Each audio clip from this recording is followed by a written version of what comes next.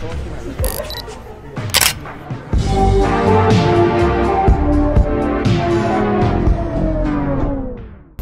somebody asked me if I can do a tutorial on how to do the telephone effect that people have been using. An animagus is a wizard who elects to turn into an animal. A werewolf has no choice. And that is today's tutorial.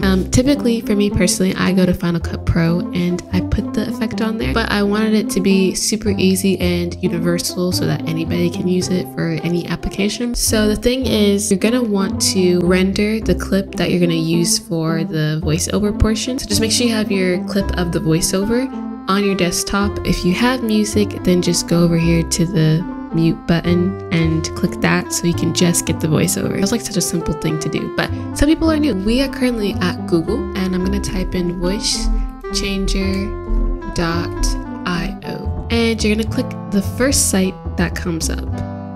What is this? Don't worry about it, it's a safe site. I don't know why that came up.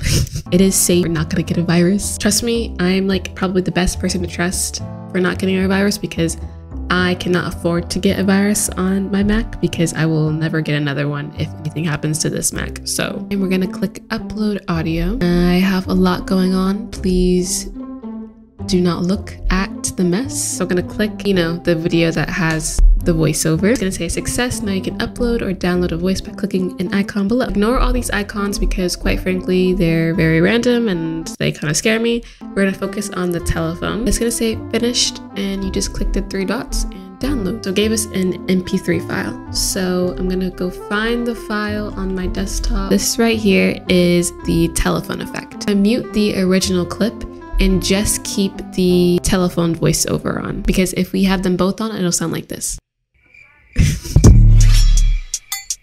Mute the original clip, and you may have to adjust it because if you are doing this with an already like constructed edit, then it just may be a little more complicated, but it really shouldn't be. But yes, so just in case though, you may have to move it around to match her lips. But I personally advise that you add some sort of VHS, you know, effect just to go along with the telephone effect. Luckily, I have a tutorial for both After Effects and Video Star, and you can look for those on my channel. It's only like probably 1 or 2 videos back. If you're not using Video Star or After Effects, I have a link to overlays below that may help you kind of get a VHS look. So yeah, thank you for watching. And I just want to let you know that I took a quiz and I have an 84% match to Hermione Granger. She's also a Virgo and I'm a Virgo. And I love personality tests. So I just wanted to tell you that.